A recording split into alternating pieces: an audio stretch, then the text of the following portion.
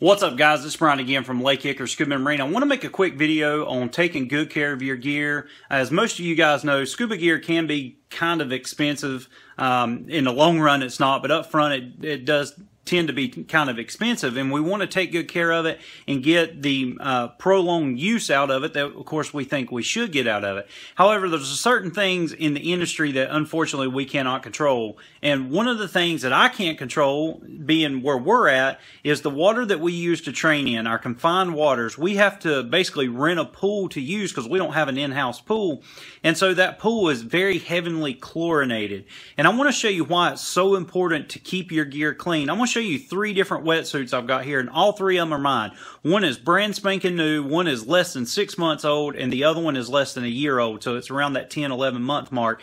And I go through wetsuits at least 3 or 4 times a year because I'm in a pool pretty much 5 to 6 to 7 days a week, give or take. And so I want to show you my personal suits that I use when I'm in a swimming pool, and I want to show you just how quickly I go through them because of chlorine and what chlorine can do. It's so detrimental to our gear, and it's so very important that you wash your gear. Now, even if you washed your gear every single time that you went diving, I even do the same thing. I want to show you how bad chlorine can be on your scuba gear. So let's take a quick look.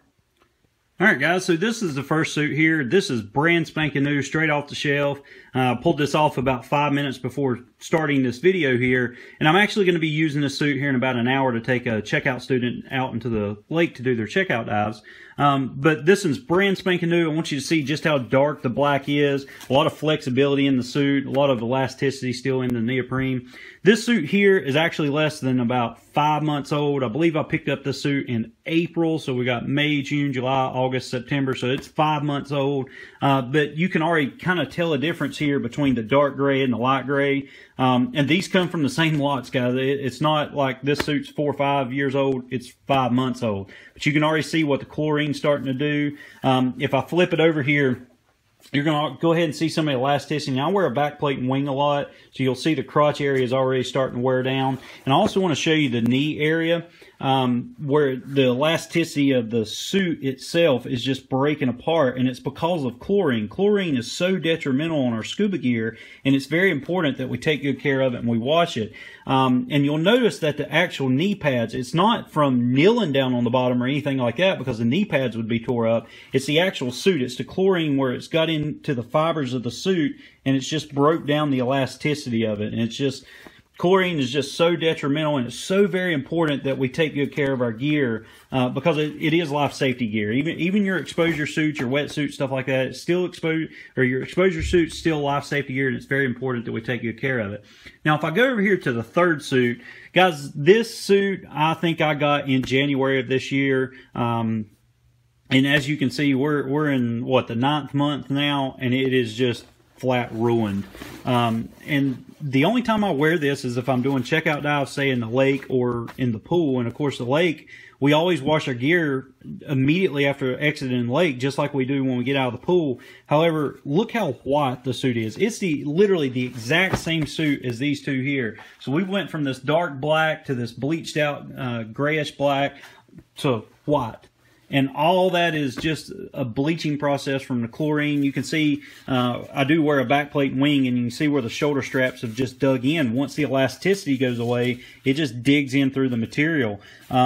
Personally, I wouldn't even use this suit again just for a patch job. If I needed to patch, say, a hole in one of these other suits, I wouldn't even trust this neoprene here as a patch job because of how worn down it is from being in chlorine. And it's not just the wetsuits in general. It's any neoprene product. It's any Cordova product that we use. Anytime you dive in chlorine, chlorine is so detrimental. If I come over here to my boots, these are my current boots that I'm wearing with a wetsuit now.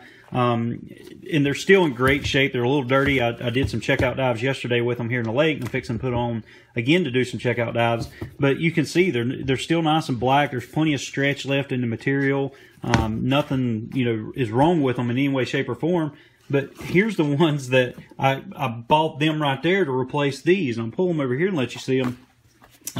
They're just wore flat down. I mean, the chlorine has literally just ate the boots alive. I've got holes here in the side where the chlorine has just ate them alive, guys. So I hope you see just how detrimental chlorine can be to your scuba gear. And if you're forced to use a chlorinated pool, just like we are currently, then it's so very important to wash your gear. One of the gear washes that I use, of course, is this Pau Pilau stuff. I've been using this stuff for about 4 or 5 years, and I really, truly like it. However, I mean, it doesn't matter what gear wash you choose to use for your gear. It's going to wear down, guys, over time. And I hope you get more use out of yours than what I did. Unfortunately, being in the scuba industry, being a scuba instructor, and teaching literally 7 days a week, this is what can happen. You can go from a brand spanking new suit to obviously a used up suit, and you see where the straps are starting to wear in here, where the chlorine is just tearing up the elasticity, to this right here within a year. So you see what I go through within a year's time frame. 3 different wetsuits. I'm on my 2nd set of boots this year. So it's so very important that we take good care of our gear. Remember, it's not only your exposure suit, it's also your life safety suit. Not only it protects you from the environment and the sun rays and stuff like that, it's also going to keep you warm when you're underwater, keep blood shunting from occurring, so it allows you to stay a little bit longer underwater. So guys, definitely take good care of your gear. I just wanted to show you these suits and show you exactly what chlorine can do to neoprene products. So there you go, guys. I hope you can see just why it's so very important that we take good care of our gear. Like I said, these 3 suits, this one's brand spanking new. This one's about 5 months old, and this one's less than a year. It's right around that 10, 11 month mark.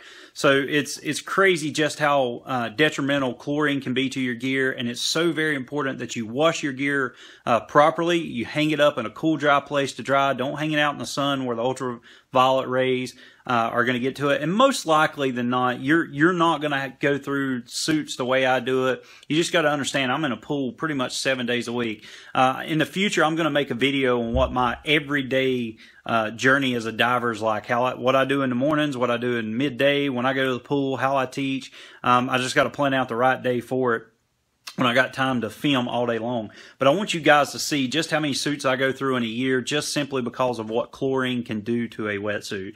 But guys, I hope you liked this video. If you did, definitely share it. It means so much to us when you share our videos, and definitely hit that like button for us. If you got any questions on how to clean your gear, I'll put several links down in the description below on videos on how we personally clean gear. If you want to see the Pau Pilau in person, or how we use it, definitely I'll link that video down there as well. But if you got any questions, please put it down below. As always, guys, make sure you follow us on Instagram and Twitter, like us on Facebook, pin us on Pinterest, subscribe to us here on YouTube. And as always, guys, we appreciate your business. Guys, we really appreciate you watching our videos. If you liked it, make sure to give us a big thumbs up. If you're not a subscriber, simply hit that subscriber button for us, and make sure you hit the little bell to turn on all notifications. If you want to see some other cool videos, make sure to click these links here. They could be scuba tips, they could be diving videos, search and recovery videos, or gear reviews. Once again, guys, we really appreciate it.